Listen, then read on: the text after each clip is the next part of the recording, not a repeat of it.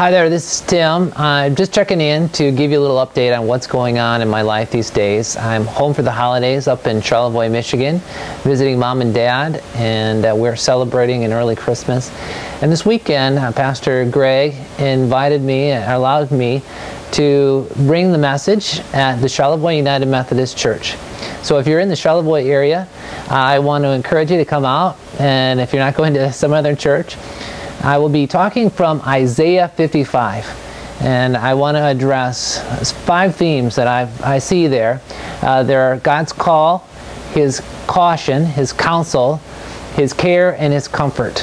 And I'm also going to share a little bit about my own journey and what God's doing in my life these days.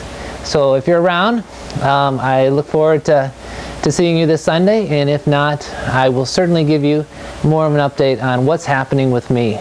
Thanks so much.